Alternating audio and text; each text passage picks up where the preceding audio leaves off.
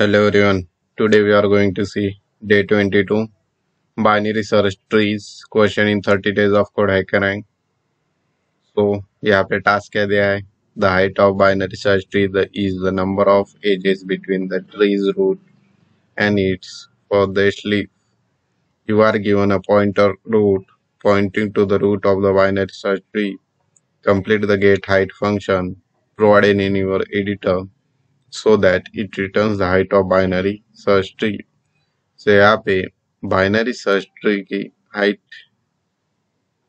हमें रिटर्न करनी है। तो यहाँ पे हाइट क्या है?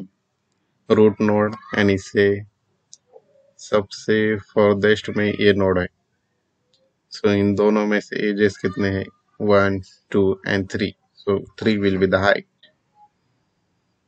So now we will code for first step will be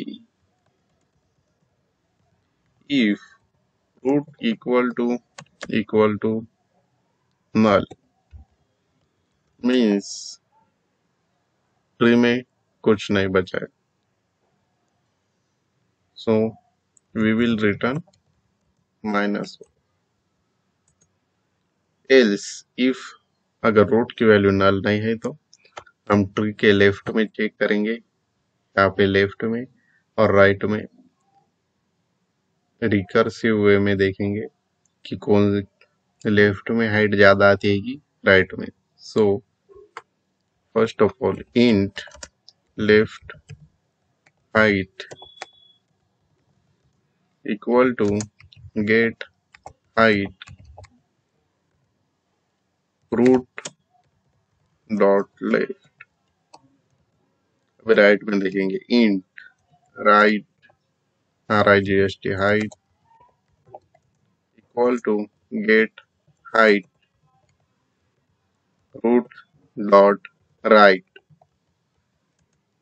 अभी इन दोनों में से मैक्सिमम है उनको सेलेक्ट करेंगे और उसमें ऐड +1 करके रिटर्न कर देंगे। Return don't worry I will explain it now. First of all we will write the code math dot max of left height comma right height +1।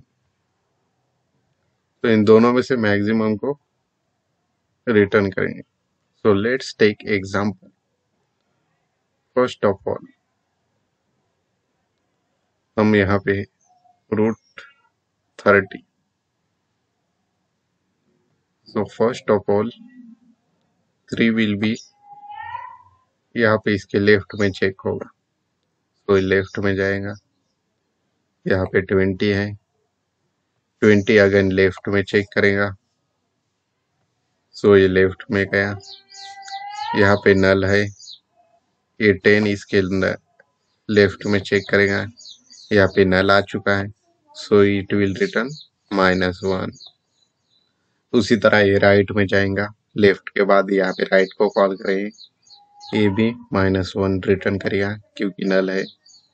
अब ये रिटर्न फंक्शन देखेगा math dot max of left and right. इन दोनों में maximum कौन होगा? -1 +1 करेंगे इसमें। सो इसकी हाइट कितनी हो गई? 0।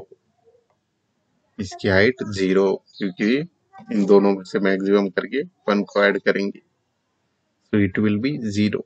नाउ यहाँ पे आ जाएंगे क्योंकि लेफ्ट का हो चुका है। अब ये राइट में देखेगा, राइट वाला क्या रिटर्न करेगा? -1। इन दोनों लेफ्ट एंड राइट में मैक्सिमम कौन सा है? 0। सो यहाँ पे return math dot max of left and right +1। सो इसकी वैल्यू कितनी हाइट होगी? 1 होगी। सो यहाँ पे 3 के लेफ्ट में के लेफ्ट ट्री की हाइट 1 आ रही है। Next now we will go in right. सो 3 के 50 के इधर जाएगा, 50 आ चुका है। सो 50 will go into first of all left में जाएगा 50 पहले तो 40 को देखेगा, ये और ये हमें बराबर है, सो इसकी हाइट 4 है, इसके लेफ्ट में नल है, राइट में नल है, इसके भी लेफ्ट में नल है, राइट में नल था, सो इसकी इसकी भी हाइट 0 आएगी।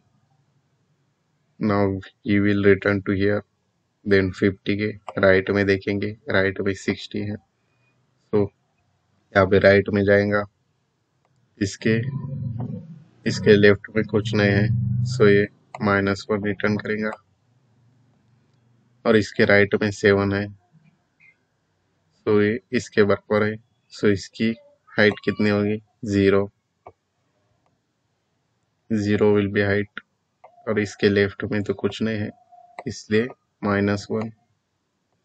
अब इन दोनों में मैक्सिमम कौन सा है, 0, सो 0 + 1 1, सो यहाँ पे 6 की हाइट कितनी हो गई, यहाँ पे 1 आएगा, सो 50 के 5 के राइट वाले ट्री की हाइट 1 हो चुकी है, और लेफ्ट वाली हाइट 0 हो चुकी है, तो इन दोनों में से मैक्सिमम क्या है, 1, तो 1 + 1 2, 2 यहाँ पे आएगा, सो 3 के राइट की ट्री की हाइट 2 हो चुकी है, और लेफ्ट की 1 है, तो इन दोनों में से मैक्सिमम कौन सा है, मैक्सिमम 2 है, तो 2 + 1 3, यहाँ पे हाइट फाइनली हमारी 3 हो चुकी है, so our answer will be 3. So in this way the recursive function will call go to the left of the tree and go to right of the tree, then we will compare which is maximum, then we will add +1. So now we will run the code.